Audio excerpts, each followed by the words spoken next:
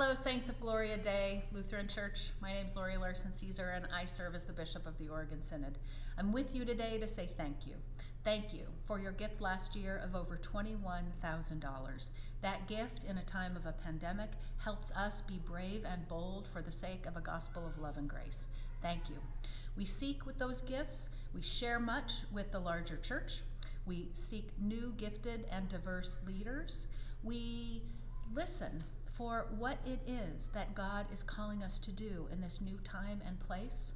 And we accompany, as with you right now, congregations in transition as they discern who is the new leader who is called to walk with us as we discern our actions for God's future. So thank you, Gloria Dei, for your generosity. Thank you for your faithfulness. Thank you for your discipleship.